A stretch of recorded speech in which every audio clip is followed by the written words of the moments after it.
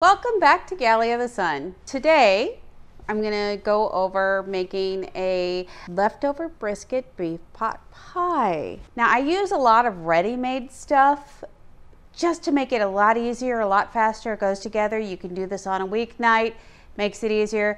So what I have here is a bag of petite whole onions, a bag of cut green beans, a bag of sliced carrots. I've got my about £1.5 of cubed and kind of like whatever shreds were left in all of the smoked brisket. Again, about a 1/4 cup or so of minced garlic, because you know, garlic. I do have an egg already beaten for an egg wash for the top. Now, Greg did an injection on his brisket and he had injection left over. So we're going to use this injection to help build our gravy base. Now, the other thing that I like to do with this is add some Guinness. So we'll be adding about a cup of Guinness to this too. I also have about a 1/4 cup of flour here, and I also have some cornstarch in case I need to thicken it a little bit more than what the flour will do. In here, I have a mix of seasonings. I put some onion powder in here because I kind of like the taste of onion and garlic together. About a teaspoon of tarragon, thyme, marjoram, savory, and about 2 teaspoons of Italian seasoning. I like to really season my stuff really well so that I don't have to use a lot of salt or pepper. But we will taste it just to see if we do need to use any salt or pepper. I've got some olive oil here because we do need some of those fats in there to mix with the flour and the liquids to make that gravy base. So I also have ready-made pie crust and ready-made puff pastry crust. Now, the reason why I have both of those is because half of my family likes the pie crust top. The other half likes the pastry crust top. So we just make everybody's favorite. But I'll be doing everything in one pan and then just transferring it over. Now you notice that I'm using cast irons. I like to use cast iron for this because it just stays hot and gets everything nice and bubbly and going when we put it in the oven. I've got the oven preheating to 400. And I think we're just ready to get going on this. So I'm going to turn on my stove, get that at about medium. We're going to throw some oil in there. What I like to do first is just open up the onions and the carrots and saute those a little bit, let them thaw out a little bit in there. And it's okay that the oil's not heated up all the way yet. And don't cut these or anything, I just leave them whole. We'll throw the green beans in there too. I just put this pan here because it was a convenient place to set everything.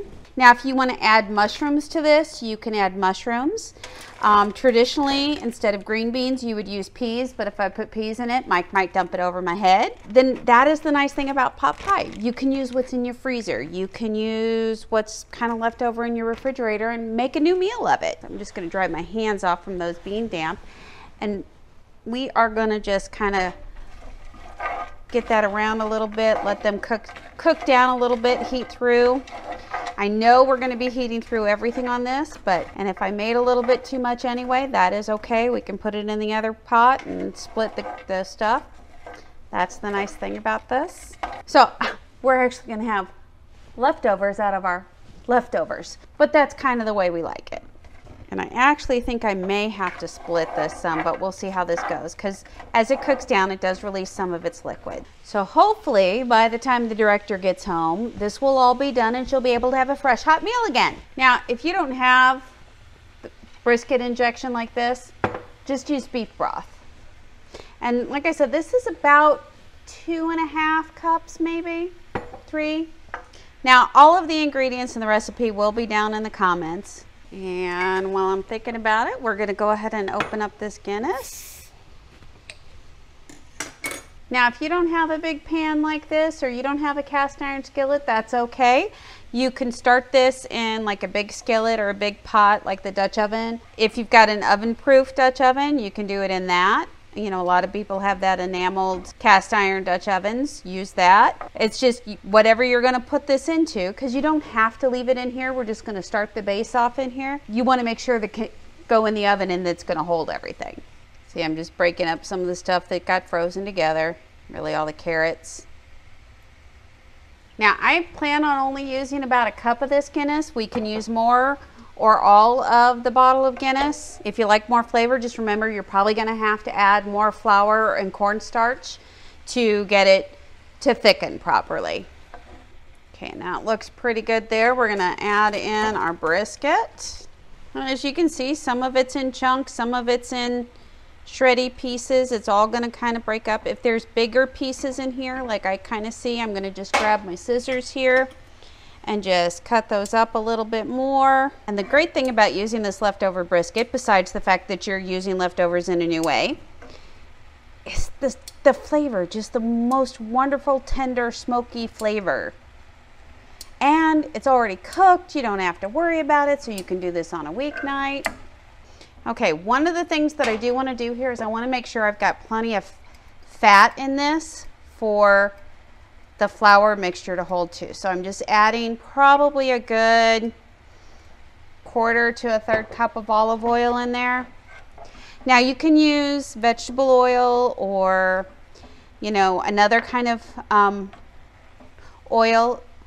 I haven't tried it with a flavored oil, but my guess is if you really wanted to do that, you could do that too. It's just we need that to help bind the flour and liquids into that gravy mixture. Now I'm also going to toss in the garlic because we cannot forget garlic. And I will put the rest of the seasonings in when I add the liquid.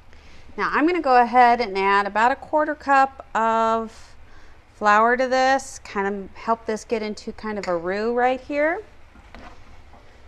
And like I said, we may have to use some cornstarch in this to help thicken it too, but I kind of want to get this coated, and it'll help the liquid when I add the liquid here in just a moment. So we're going to add all of this, about 2.5 to 3 cups of brisket injection. It just smells so good. It's a mixture of like au jus and beef broth. So good. Nice hearty beefy taste here. Now you don't want this to be soupy because you want it to be thick. And then we're going to add in the Guinness, and the Guinness is going to give it a great brisket and ale taste. I'm just going to go ahead and use the whole bottle because, well, you know, why not? We like that taste. Now I'm going to let this cook down for a little bit, and I'm going to go wash things over here while this cooks down a little bit and see how that thickens up. And we may end up having to add some cornstarch. Let's go ahead and add those seasonings in here real quick because I almost forgot. Now you're able to, you know, change up these seasonings however you like. I tend to, when I cook, I don't really measure a whole lot, and I go by what the seasoning smells like and what I think it's going to taste like with this, and pretty much I've hit it out of the ballpark. So you can use my seasoning mix, you can use your own, how you like it flavored. Maybe you don't like something that I put in here. I know the director doesn't like rosemary, so I'm going to let this boil up and simmer here, see how that thickens while I go do some dishes. I'll be right back. Okay, so this is cooking down some. Yeah, we're definitely gonna have to add, I think, some cornstarch into this. So I've got a dish and a spoon because when you do cornstarch, you like to take some of the liquid out of this and put it in here, and then put the cornstarch in it and kind of make a slurry. And you can see those wonderful herbs in there. So we're just gonna take the cornstarch. And I think I'm gonna use about a 1/4 cup cornstarch. Take my spoon here. Get that mixed up, make that slurry.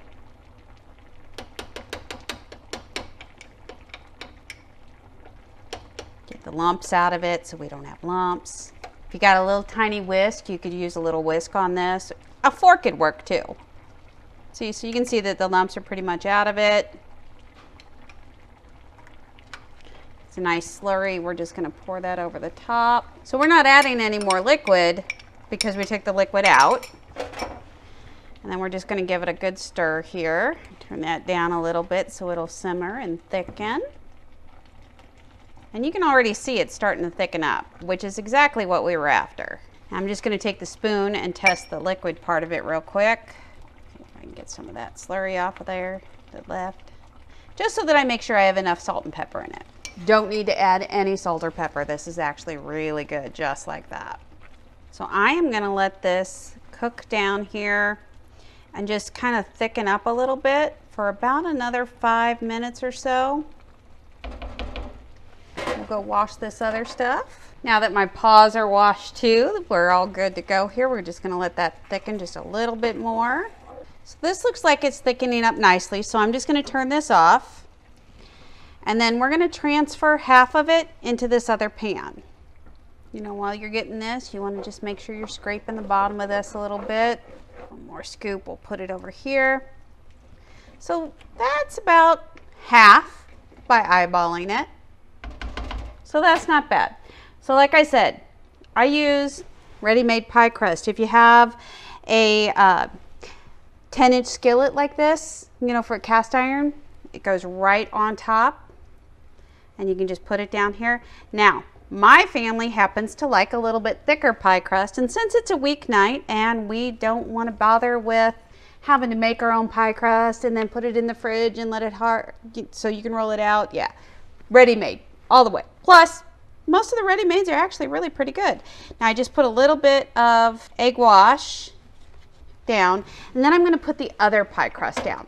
Like I said, my family likes a little bit thicker crust. If your family likes a little bit thinner crust, just use one. But I'm going to use two here. The egg wash helps them hold together. And then, as you can probably see, I'm just kind of turning the edges over and kind of making just a little rustic little fold here. And then on this one, we're going to put the puff pastry crust. Reason why I chose the rectangle pan for the puff pastry crust is because puff pastry crust comes out as a rectangle. If you've never used it, it's really nice to use. And you just lay it right on top like that. Again, we're just going to kind of tuck the edges, maybe fold the little corners down a little bit, fold the sides down just a little bit. And again, we're going to egg wash that.